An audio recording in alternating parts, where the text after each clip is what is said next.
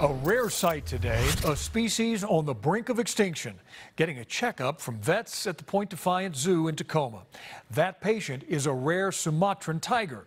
KIRO 7's Matthew Smith is taking us into the exam room, showing us the care it takes to help ensure the survival of an entire species. Water gently rushing, Bander, a 6-year-old Sumatran tiger, stalks his prey.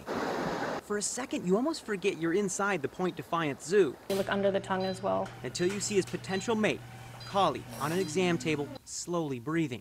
Now, don't worry, she's out cold, but under the care of Dr. Karen Wolf. She's critically endangered in the wild, so we want to make sure that she's as healthy as possible. There's only a handful, around 78 in AZA facilities. Collie was born here, but few of her species, only a few hundred, live in the wild.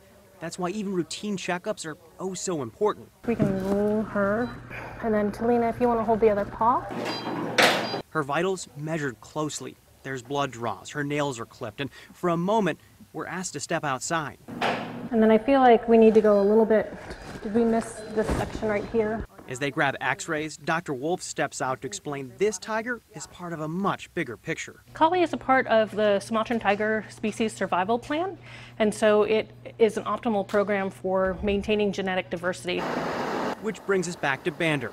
Brought in early 2019, they may one day mate, but before any of that happens, they need to know Collie is staying healthy. So these vaccines are very similar to what a domestic cat would get as well. Collie did fantastic when it came to her checkup. The last thing they have to do is dentist work. In fact, it's not much different than if you or I got to the dentist and had to get a bit of work done. Of course, unlike you and I, her visit could have a future impact on the survival of an entire species.